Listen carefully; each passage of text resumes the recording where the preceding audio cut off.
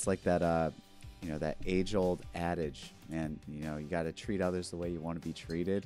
And it sounds silly, it sounds cheesy and cliched, but I mean, nobody wants to have a bad customer service experience, right? So Yeah. why provide one? Why isolate your customers like that? Just do better.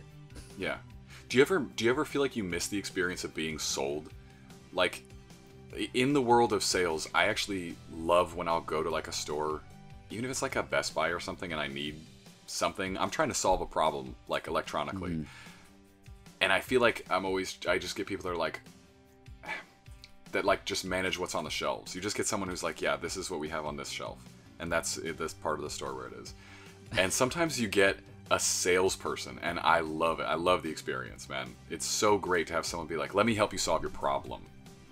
Yeah, it's got to be the right type of person, because you don't want to dive too far into the category of like used car salesman or somebody who's just trying to like make a quick buck off you because they got to make a commission check.